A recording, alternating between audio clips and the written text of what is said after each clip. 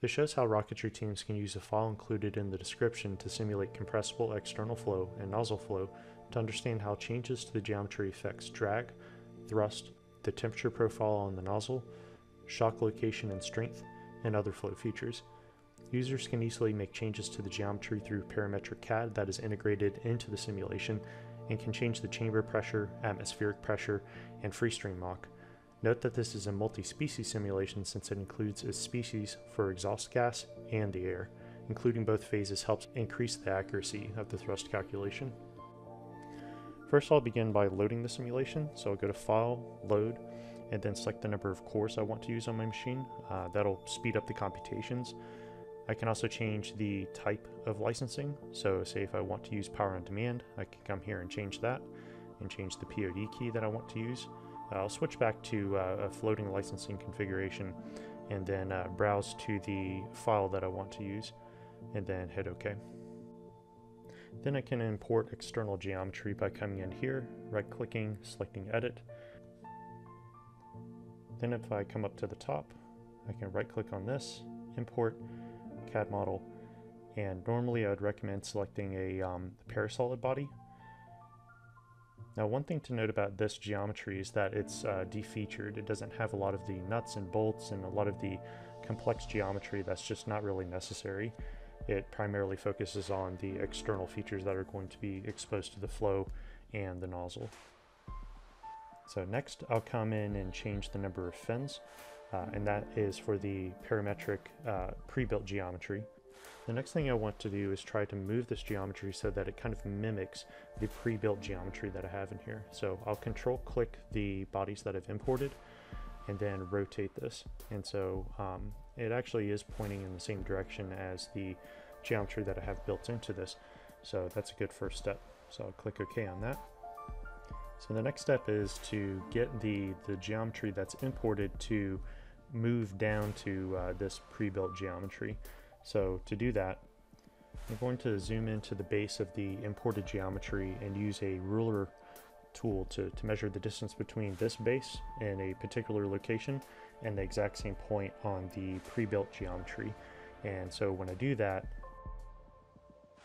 it's going to give me an output here in the output window of the change in X, change in Y, and change in Z.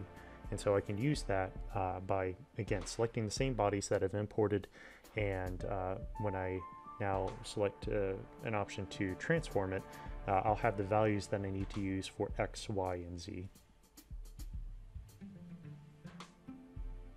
Okay, then if I zoom in, I can see that this matches pretty well. I have a transparency button up there that kind of helps me to visualize whether or not it matches up well. And then I'll select OK. Now we need to rotate the imported geometry so that the fins line up. Keep in mind there's hotkeys like S for side, T for top, and F for front. And there's also a way to align the view. So here we're in perspective right now, but if I change this to parallel, I get a top-down view, which is going to help with this. So I'm going to control click all of the bodies, go to rotate, and as you can see, it's not rotating like we should be rotating. We're going to rotate this about the x-axis. So once I've done that, I can zoom in and see the original geometry versus the pre-built geometry, and I can change that rotation here. So that was just in a first initial guess, but technically this value actually gets it 100% aligned. So once I have that aligned, I'll click OK. I'll need the new CAD operations that have moved the imported rocket that now populate the CAD tree to be moved by dragging and dropping them individually in chronological order above domain and body sketch, because this will enable me to see the imported rocket along with the sketch used for the rocket in the simulation. Now I'll alter the sketch that was used for the rocket fuselage and try to get this matched up to the imported geometry. Now this view doesn't quite line up, so I'm going to hit T on the keyboard and then zoom in. Now this view obviously just looks at the side of the imported rocket, so I could come up and hit the transparency button so I can see through it. But I don't personally like the way that looks, so I'm going to turn that off and then come over to the Scene Plot tab, and under Clip Planes, if I go to plane number 6 and enable that, it'll cut open the geometry. Now I just need to click off of this particular plane so that it doesn't try to alter its location, and then go back to the Edit tab. And now once I'm in this, I can go in and start moving around these sketch points. Now when I zoom in, I can see that the first thing I'm going to want to do is remove this anchor point so that I can move this point downwards so that the lip of the pre-built geometry matches up with the imported geometry, and then I'll right click and apply an anchor point to that again so it doesn't move. Then I'll move this top point up so that it matches with the external part of the geometry, and again add an anchor point back to it so it just doesn't move. And I'll just kind of progressively go through this and move around the point so that it matches up with the existing geometry. Now, as you can see as I work towards the nose of the rocket, that moving this point, it's a little bit hard to see where it actually starts to curve. So if I turn on the mesh, which is essentially just the tessellation of this geometry, I can see exactly where that kind of curvature starts. So I move that point in that place, anchor it, and then continue on with my alterations.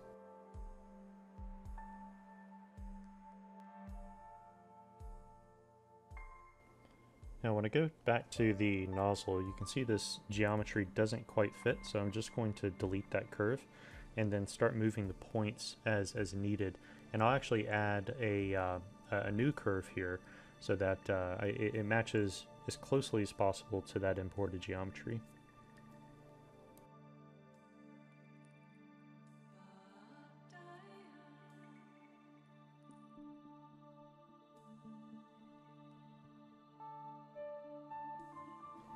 And when you're done making changes, select OK. Keep in mind that we created new surfaces because when we deleted parts of the sketch and added some back, it created new surfaces. So we need to make sure that they're named appropriately because the naming convention feeds into the workflow. So as you can see here, we have nozzle and nozzle 2. So we need to make sure that we rename the throat aspect of the nozzle to be nozzle 2, and the upper section that we created to be fed into just nozzle. To make sure that I'm selecting the surfaces of the pre-built geometry and not the imported geometry, I'm going to make sure that I'm showing only the pre-built geometry. So I'll right click this and select show only. So once I've done that, I can see that I only see that geometry.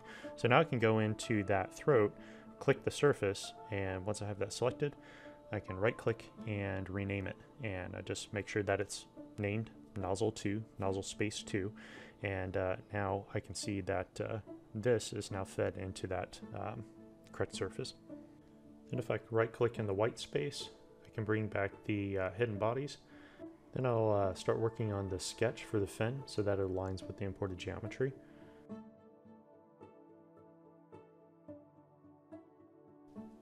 Then I'll select OK when I'm done with that. After this, I'll work on the fin extrude so that the pre-built geometry matches the import. Once that's done, we'll change the leading edge of the fin.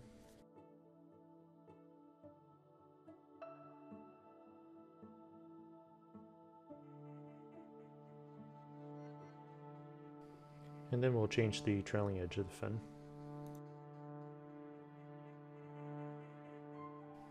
And once you're done with that, you can take a look at your pre-built geometry and compare that to the imported, just to make sure that everything lines up well.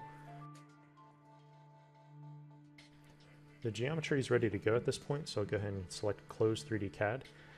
Now, to get the engine exhaust gas properties to match your specific engine, I'll come into Physics 1, Models, and expand this out so that I can start altering the properties. Now, to determine what these properties are, you may want to use the NASA chemical equilibrium code called CEA, which is Chemical Equilibrium with Applications. Now, to change the conditions for your simulation, you can scroll down to Tools and then expand Parameters.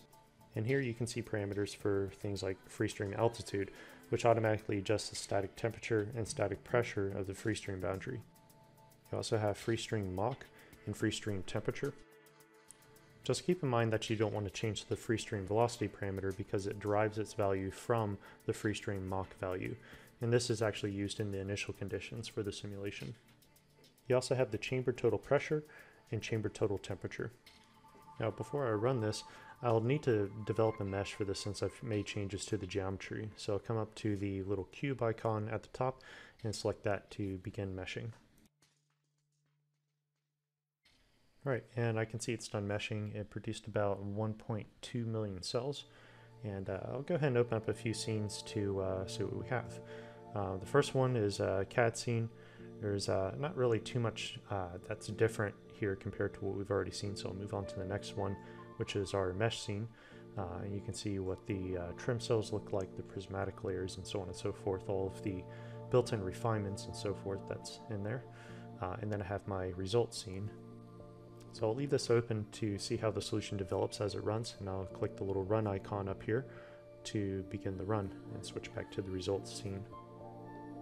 Now, one thing to note is that this is computing in an viscid solution in order to give it a better starting point so that it can reach a final solution faster and with better stability.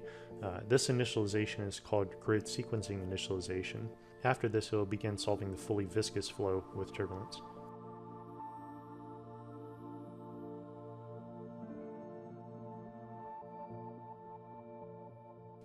One thing to keep in mind is that you can open up your plots and watch them evolve as you watch your three-dimensional scenes evolve as well.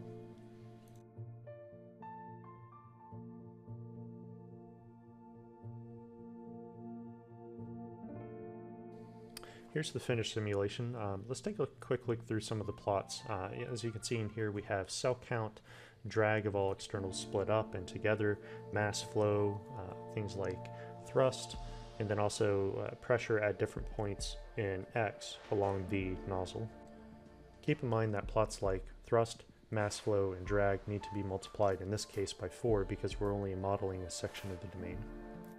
Let's take a quick look at some of the scenes and how they're built. For example, this mesh scene, you can see that there's multiple layers to it, and you can turn them on and off just by double clicking on them. So you can see this is showing the cell width, and then there's other layers such as the mesh on the surface that we looked at. And then I can also turn on wall white plus. Now it's a little bit hard to see, so if you come up here and click that button, it turns off the mesh, so I can see what the wall white plus values are. Now, if I go on to the result scene and expand this out, you can see that there's a number of different layers to this. And again, if I toggle them on and off, you can kind of see what they look like.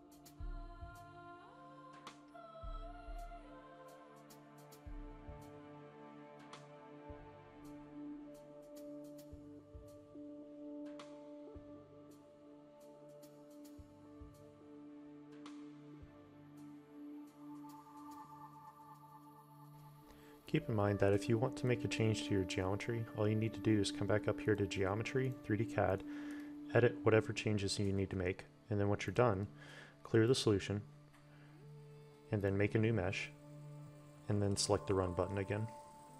The same applies if you're changing boundary conditions, because keep in mind that we're using adaptive mesh refinement, meshing which refines certain areas of the domain based off of things like density gradient, so features like shock waves could be captured.